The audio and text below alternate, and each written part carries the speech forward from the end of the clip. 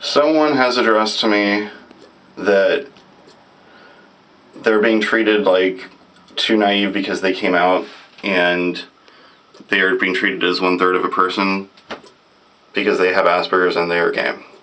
This is something to address by video because there's actually a lot of things I can say about this.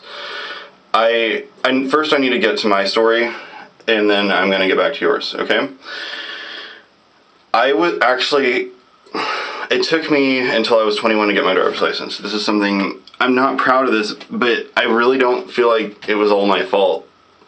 I really didn't have anybody to help me, and my parents were always acting like they were going to help me later, and I would believe it because I was naive, and they'd act like, they're going to help me that weekend, and then they would or they wouldn't. I was lucky if I got to have 15 minutes of a full week of driving time in the end, but for a long time I believed it, or there would be excuses not to help me get my driver's license. It was just like one thing after another, and it was like the last year of my living with my parents that I really started to fight about it because I went to community college. But the point is that I really felt like they were afraid to have me drive, and it wasn't because I was gay, it wasn't because I was sexually active. I don't think it was anything like that. It was because they were afraid to let me have my own life, and I was like the middle kid that kept pushing things off and things like that. And they treated me much the same way as I think that they're treating you. And I also had the issue with the whole religion thing. I addressed in my coming out video that they tried to fix me with an anti-gay seminar and lied to me and said it was an educational seminar.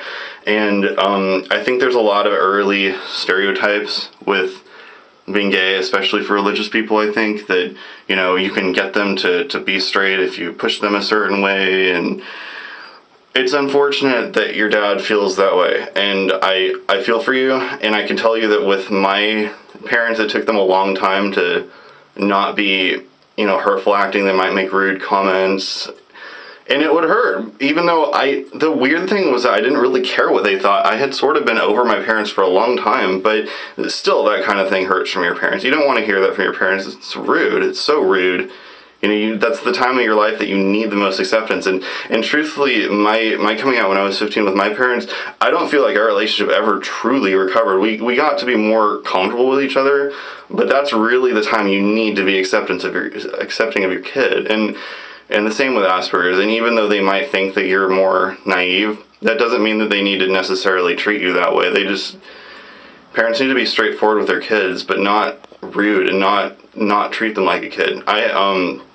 Anyway, it's fun that you said that you were 21, because I was 21 when I ended up moving to Vegas with this psycho boyfriend, and he helped me get a driver's license and get my act together.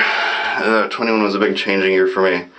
And my parents are still treating me like a kid and not letting me sleep over at houses and stuff. So I think that's common for Asperger's people to be babied, but that doesn't mean that it's okay.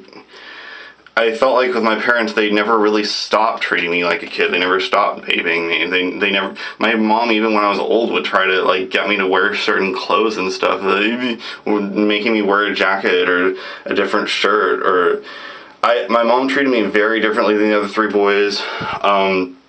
And I really resented her for it. And even though, she loved me differently and that should be sweet or something, to me, I just hated it. I just felt so smothered. But anyway, all I can say is that your dad might come around in time. And if he doesn't, then, his loss, and just try not to let it bother you. Sexuality is something that people do not understand, and I really want more information out there about it. I want to make videos that might explain some things better about sexuality. People have disconnects with it. A lot of straight people are very narrow. They just assume that all people are going to be the same, and that relates to Asperger's too. And people think if they can learn something for a test, everybody should. No, not true. People with Asperger's might have a hard time with reading comprehension, and the same with sexuality. Sexuality is not all the same. Not everybody is straight, and that's why people have the generalization that it's a choice, because they're straight and therefore everybody else must be, right? Yeah, no, that's not that way. But anyway, I feel for your situation, but people are going to do whatever they're going to do.